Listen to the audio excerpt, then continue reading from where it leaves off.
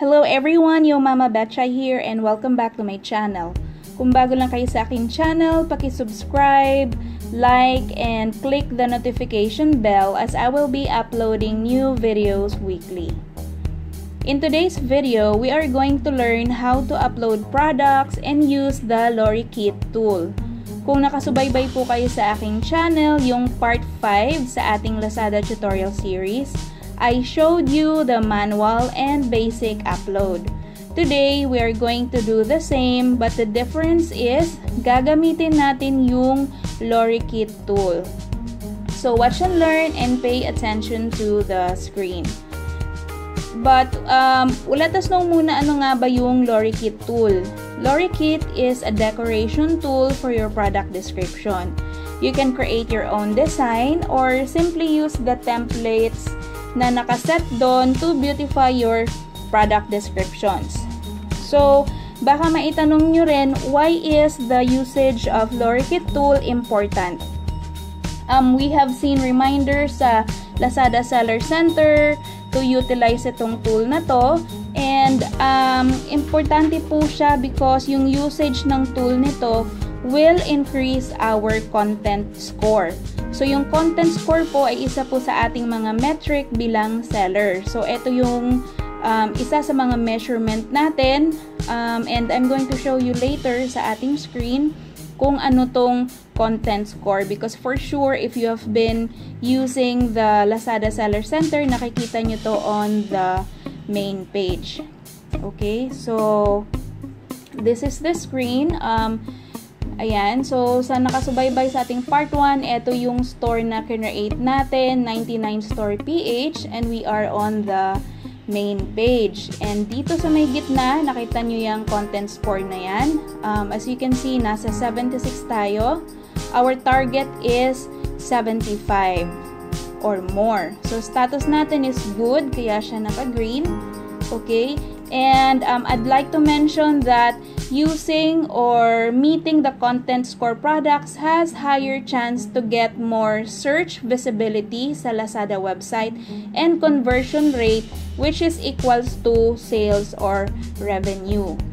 Okay? So as you can see here, andito yung mga metrics natin: positive seller rating, return rate, SOT, cancellation rate, chat response time, and so on. So maybe I will be making a different video about the metrics. So bilang seller ng Lazada, ito yung performance natin na kailangang i-meet, or yung mga metrics natin na kailangang i-meet, okay, para maging successful tayo sa Lazada online selling platform.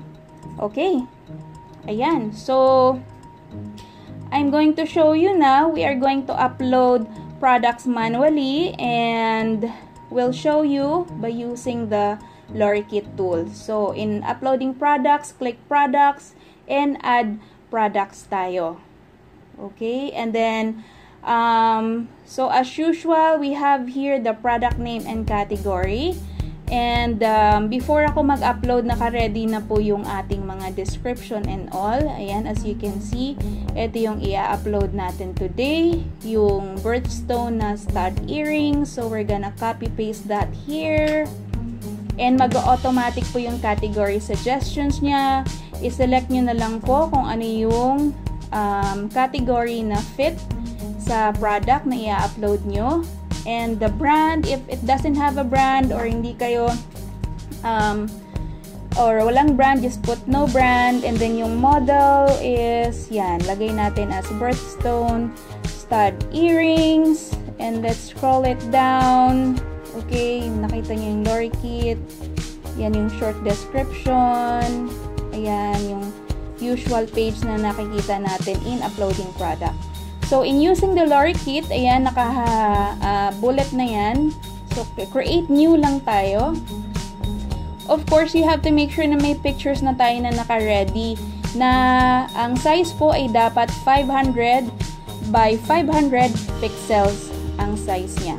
Okay? Itong copy decoration, by the way, ito yung kung nakagawa na kayo nung inyong template. So, madali na lang siya pag nakagawa ka na. Pero right now, since we're going to start from square one or start from scratch, ayan, ipapakita ko sa inyo kung paano.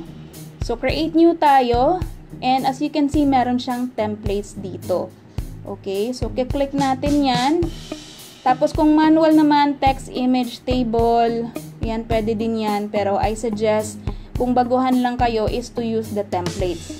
Okay, so ayan po, pag kinik natin yung templates, may iba-iba po siyang available na, depende po sa category or sa products na binibenta nyo sa Lazada platform. So, ayan, may fashion watches, women's dress, yan, men's fashion, and so on. Okay, so since yung malapit-lapit lang sa template natin, we will be uploading yung stud earrings, we're going to select this one na lang, women's ring. So, click natin yan, ito. Okay. So, and then apply template. By applying the template, you will lose existing design. So, apply lang po natin. Okay. So, ayan, nakita nyo po. Scroll down lang natin. Ayan, para may idea lang kayo kung paano or how the template looks like. And this template, by the way, can be edited. Okay, eto na po yung pinaka-simple and pinaka-mabilis na paggamit ng LORIKET tool. Okay, so I'll try my best para i-explain ang pinaka-simple at kayo po ay matuto kung paano gamitin to. Okay, so eto siya, tong unang picture, i-double click nyo lang po and may lalabas siya na options to upload new, duplicate, or delete. So of course, we're going to change the picture sa upload new po tayo. Okay, and then you get the picture kung saan nyo sinave, kung anong picture yung ilalagay nyo, just select it, click open. Okay, so na-replace po yung original na picture niya. Okay, nakita nyo? And then scroll it down. So same thing naman sa pangalawang picture, double click, and then select natin upload new. Okay, so lalagay naman natin yung ikalawang picture. Okay, and then you can also adjust yung size niya. As you can see, ayan siya. Okay, so later ipa-finalize natin yung itsura niya. Okay, so if you have more pictures, so ganun lang din po yung proseso. But since I only have 3 pictures here, or I would suggest you upload at least 3 dito sa LORIKET. So ayan, in-upload natin, and then the rest of the pictures, of course, i-delete natin siya, and also the rest of the details. Pero nasa inyo na po yan kung paano nyo siya i-design, but sa akin, i-delete ko tong mga information na hindi naman kailangan. Okay, so delete natin yan. Ito rin, i-delete natin. Okay, so as you can see, yung paggawa po ng ating template dito sa LORIKET, yung first time medyo mabusisi po siya, pero as soon as makapaggawa na tayo nitong ating sariling template, madali na lang po siya sa mga susunod na upload using the LORIKET tool. So ayan, isa-isahin natin siya. We are going to delete that. Yan, i-drag lang natin. Okay, so hindi ko i-fast forward tong video na to para makita nyo kung paano lang natin ginawa manually. Okay, so ayan.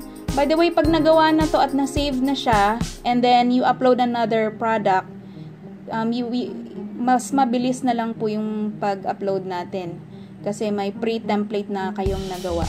Okay, so i-adjust lang natin, lagay natin sa gitna. Okay, drag nyo lang siya. Okay, so depende na po sa inyo yan kung paano nyo isusunod-sunod yung mga picture. For example, eto, like kung gusto nyo yung itong picture na to ay mauna sa first page, so i-click nyo lang po yung arrow dito sa kanan. Okay, papakita ko. Ayan. ito, i-delete din natin to. Dahil hindi siya kailangan. Dami palang pictures nito. Okay. So, ito yung pinaka-simple na, as I've said. Okay, lalo na, you don't really need to be technical para matutunan to. Okay. Ito, you can retain this one as is, diba? Maganda yung description niya, pero, yeah, i-delete na lang din natin to. Again, para simple lang yung ating design. Okay. And then, so may mga spacing po dyan na kulay white. As you can see, adjust natin yan. Okay. So, yun yung ginawa ko, yung arrow na yon, nilagay ko sa taas. So, yun yung kung gusto nyong i-rearrange yung picture, you can do that by clicking on the arrow. Yung ginawa ko kanina. Ito rin, i-delete din natin. And then, so may mga white space, you can adjust that. I-select nyo lang yung picture. And then, itong module height sa kanan, kung nakikita nyo po, yung 2072px or pixel. So, i-adjust natin yan based lang sa number. So, halimbawa, adjust natin to 1.8. Okay, ayan. So, marami pang white space. So, adjust ulit natin, babaan natin to 1.5. Hindi pa rin ako kontento. Again, that depends on you kung gusto nyo, but this is how I do it. So, ayan. So, at least yung spacing ng white from one picture to another, ganyan lang yung spacing natin. And then, same thing with this picture. So, select nyo lang, and then adjust nyo din yung module height niya para walang masyadong spacing pagdating sa Lazada website. Okay? So, kung kontento na kayo, scroll down, and then nakikita nyo to, itong material process, polishing. Yan, nasa template yan. I think dahil nga we are uploading a jewelry or fashion items, ilalagay ko lang yan as is. So, hindi ko na siya, hayaan ko na lang dyan. And then, ito, it's a different brand. So, syempre, lalagay natin yung brand natin, 99 Store PH. Ayan, i-capital natin. Okay, and then, etong description, kung you know what is 99 Store PH all about. Upload tayo ng picture dito. Ito yung ating supplier from China. Picture ng store. So, ilalagay lang natin yan. And we are going to change the description. Okay? Punta lang ako sa isang page. I'm gonna get the description ng ating shop. So, hindi ko na matandaan kung saan ko sinave. Okay, paste ko lang. So, bear with me. Ayan. Okay, so yan, ginawa ko yan. And then, ayan, i-copy paste lang natin dito. Okay? So, you get the idea na. So, yan ang pinaka-simpleng template. And then, adjust nyo na lang po accordingly. Ayan, and then the description. Adjust natin. And then, i-review nyo na lang yung inyong nagawa. Okay, so scroll up natin. If you are satisfied already with the work you created, you can, yan, click the save button. Okay, save lang po natin. And it will automatically be saved dito sa ating upload. Yan, as you can see, andyan na siya. Okay, and then you continue na po with the short description and so on. So, itong short description, I'm gonna put it here, copy paste ulit. Okay, so just the regular process of manually uploading your items. So, yan yung gagawin natin. So, copy paste ko, and then in bullet points, and so on. Ayan. Okay. So, that's it. We are going to finish it later. Hindi ko na po siya i-record yung pag-upload nito, but I'll be posting a different video or a new video wherein kung ipapakita ko sa inyo yung live na item na to. And then I'm going to show you how it looks like sa Lazada selling platform or sa Lazada website kung naka-format na siya into Lorikeet na format. Okay? So, medyo mahaba-haba kasi to since I think nasa 7 items to na upload. So, hindi ko na lang siya i-include sa video na to. But, you know, you get the idea. Napakita ko naman sa inyo kung paano i-utilize yung ating LORIKET tool. So, sana may natutunan kayo today. If you have any questions, comments, just feel free to comment down below. I'll be happy to assist you during my spare time. Okay? If there will be delays in my replies, I apologize. You have to bear with me. Medyo busy po ako. Okay? So, eto ba pala yung isang item pala na ginawan ko ng Lorikeet.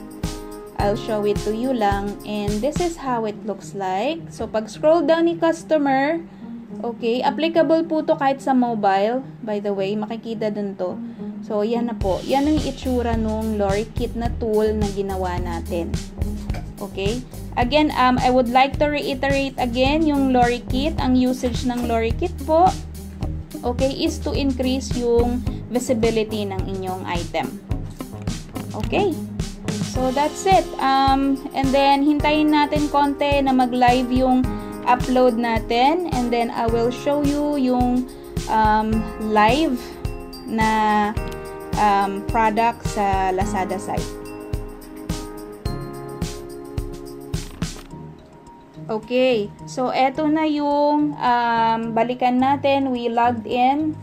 Mabilis lang po siya nag-live. So, we go to manage products. And let's see here yung items na kaka-upload lang using the Lorikeet tool. So, as you can see here, it's the birthstone, rose gold, cubic zirconia square, halo stud earrings. So, marami po kasi siyang klase. And eto yung content score. As you can see, 100% po siya sa content score. So, i-compare natin dun sa items na hindi ko ginamitan ng Lorikeet, katulad nitong two-tone stainless steel charms bracelet, 62/100 lang po yung content score natin. Okay? So, if you would like to increase your content score na metric, then utilize the Lorikeet tool. Okay? So, i-click natin tong isa, and then let's see sa Lazada website how it looks like. Ayan na po. Okay, under the 99 store PH. And then let's scroll it down so we can see kung ano yung itsura niya sa ginawa natin using the Lorikeet tool. Okay. So, ayan. 4 pictures. And then ito yung description. And then may 3 picture tayo sa Lorikeet. Okay. So, as you can see, professional looking po tingnan yung ating items. If we use the Lorikeet tool, and we uploaded 3 pictures then as required, and ito yung sa template na hindi na natin ginalaw. Okay, and etong picture na in-edit din natin. Okay, so di po ba kung nakikita nyo parang gawa na rin ng professional using the template. So, whatever template you are using, same process lang po. You double click on the picture dun sa Lorikeet and then you upload new lang. Ganun lang po siya. That's it. So, as I've said, if you have questions, feel free to comment down below. Thank you so much for watching. I'll see you in my next tutorial and good luck in your selling journey. Bye!